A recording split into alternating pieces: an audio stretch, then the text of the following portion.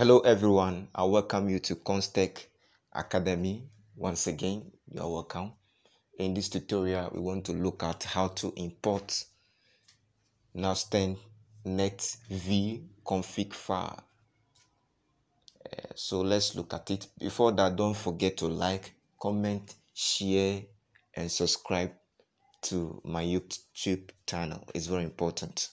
So most of the times, I'll be posting the file on both WhatsApp and Telegram. Sometimes importing from WhatsApp could be very difficult at times.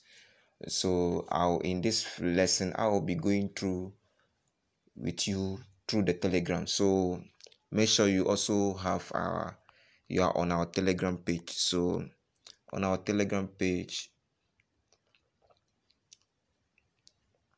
so I've posted the file over here on our Telegram page. So what you need to do is to download the app, the configuration app.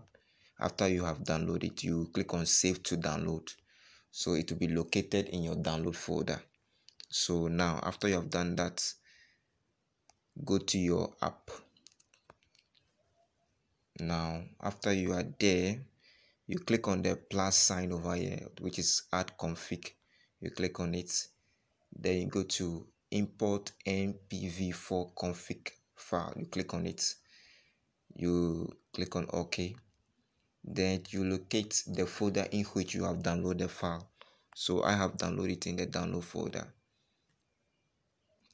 So you locate where your file is located, your file is saved. Then after you locate where your file is saved, then you click on it. So immediately you click on it, you have this config imported successfully. You have successfully imported your file. Then you can click on the file, you go to home and you click on this sign. Then you are connected and you start browsing. Thank you very much. If you have any question or clarification, you can reach out to me on WhatsApp.